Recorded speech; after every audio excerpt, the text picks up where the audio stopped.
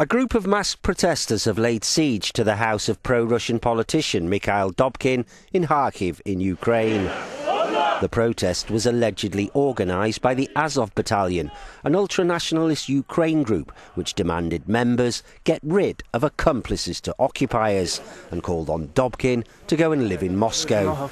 Tensions are high after pro-Kiev groups wanted to name a street after the Heavenly Hundred, those killed during the Maidan Revolution. Dobkin put forward a counter-argument, calling for a street to be named after the Berkut officers, those allegedly behind the Maidan killings. After police cleared demonstrators from Dobkin's house, they took their protest to Kharkiv City Hall.